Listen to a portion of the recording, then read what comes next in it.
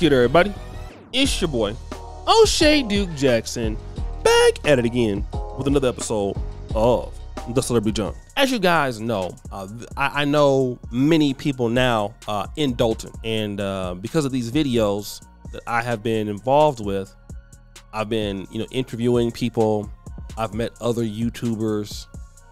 It's crazy how the dislike for Tiffany Henyard has brought us together. But one of the brothers that I have a high admiration for is a brother by the name of Edward Steve. Now, before I ever spoke to Edward Steve, I made a very touching video about him. Edward Steve is a trustee in the village of Dalton. Not originally from Dalton, he came by way of Pittsburgh, Pennsylvania, but he resettled there and he fit very well into the community, and he was a trustee for many years. Once he found out the evil about Tiffany Henyard, he became her largest critic. Tiffany Henyard worked with the public to slander this man. He lost his seat as a trustee. But the one thing about Brother Edward Steve that is very remarkable, and many of us as black men wouldn't have done this, he kept on working with the community. He kept with the Dalton trustee page. He kept putting all her lies out there. A lot of the news clippings in WGN and Fox 32, and a lot of them were getting and using his page as a resource. And the money that was coming from that was going to support things in the community, and he still is like the fifth trustee that nobody can see. This is the black man that is a throwback brother, okay? We don't have black men like this in the community anymore. A black man who's a married black man, he's a homeowner, he works there, and he's responsible for helping those in the community. He's selfless. And we don't have many black men like that anymore. But a lot of us as brothers, if we lost our seat, we'd have hell with y'all. Y'all deal with it. That's not what he did. He didn't have attitude with nobody. But now, let me tell you what's going on with Dalton. Unfortunately, Chief Lacey, Louis Lacey, is doing everything in the power to disrupt progress in Dalton. And as you know, there was a meeting and a lot of the elderly were not able to get in. They had to walk a block because the handicap parking and things were blocked by the police. But also, there was a situation with Brother Edward Steve. Now, Edward Steve mentioned something in this video about how he was mistreated by Lacey. Let's play the clip. Good evening. Good evening. Residents, Board of Trustees, Mayor, I want to say to the cops, to the rank and file soldiers, I have a lot of respect for y'all. But that clown for y'all, that damn chief of police, to try to put me out for nothing, to have me walk out, to try to get me out for what? For what? This is the type of stuff that we dealing with. Black people didn't sacrifice for us to get leadership and act like this. You didn't go through years of Jim Crow, segregation for us to get into this political position and treat other black people like this. This is what we dealing with, this terrible administration to try to put me out. I'm struggling with my left leg, with my MS, but I'm here. This has to stop. This has to stop. We got a clean house. We got to vote all of them out. All of them out. Stan Brown, Andrew Holmes don't say nothing. Nothing. Y'all sit up there quiet. What do they have on you? Y'all don't have no freedom to speak? Do you have any nuts? Anything? I'm sad. I'm sick and tired to hear them try to put me out, to try to like, hey, let me talk to you outside. And me go. I respect the cops, the rank and file soldiers who helped me, who said, no, you ain't gonna do this. But this, how much money has Chief Lacey cost his village? How much money? How many lawsuits? How many bad things? Let him talk. How many bad things has this chief done? And the fact that she got him the top cop.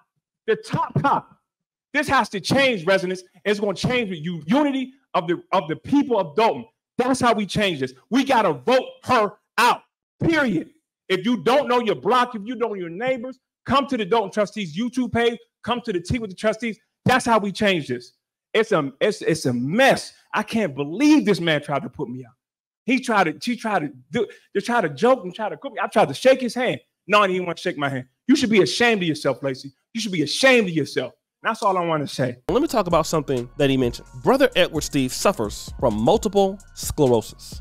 Multiple sclerosis is a very dangerous disease. It pretty much attacks the myelin sheath. And what the myelin sheath does, it protects your spinal cord in your body. That covers the nerve fibers and causes communication, right? So that's what your myelin does in your body.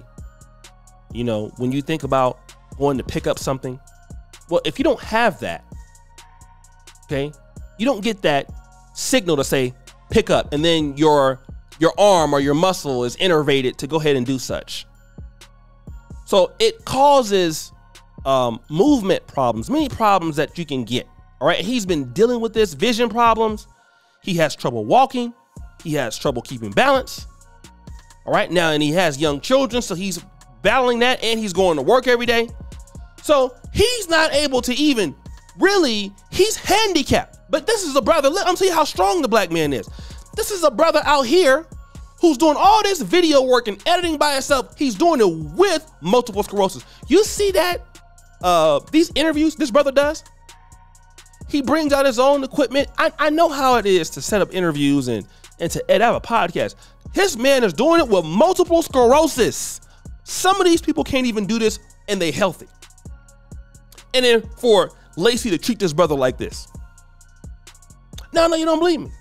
Because Lacey got all kind of lawsuits in his career. What about what happened with brother Jedediah Brown when Lacey was out there stalking him? It's on camera. Don't believe me? Play the clip.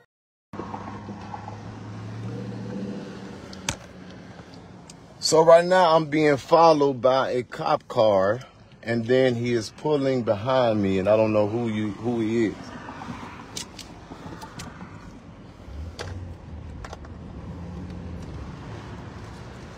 Why are you following me? Okay, so this is a cop car, and that's Lacey. This is Lacey. This is some cop from some apartment following me right now. Who are you? It's a completely tinted car. They following me wherever I'm going.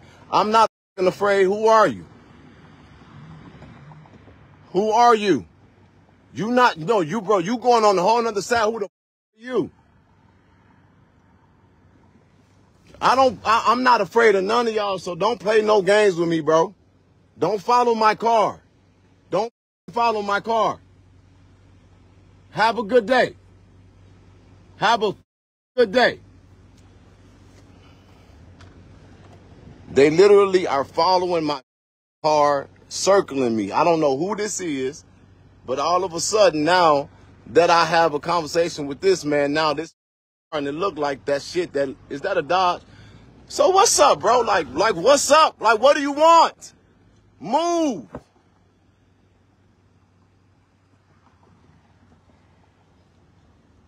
All right, so now this then went to a whole nother level. Now they want to play games with me a whole different way. So I'm trying to figure out who this is. That's a blacked out car. It's police plated. It's police plated. You know what, bro? They got me. Y'all got me good.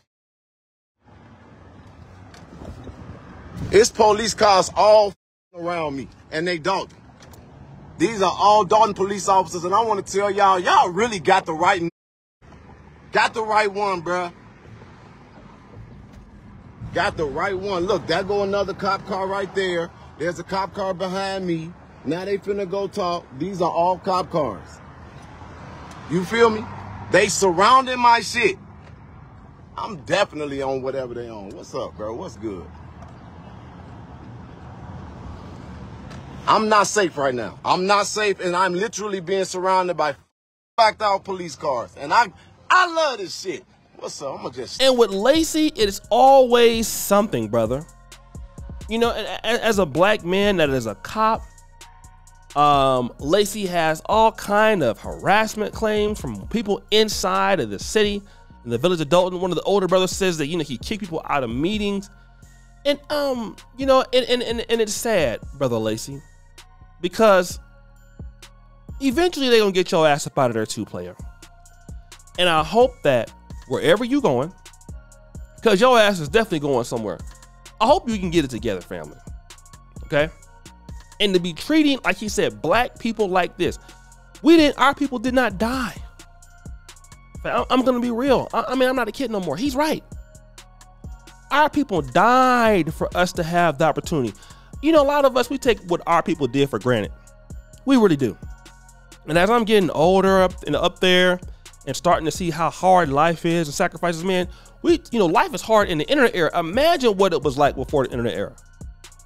Imagine how lucky you are to be born in the 80s, in the 70s, or even 60s. What if he was born in 1900? He was born in 1850. You think life was easy then?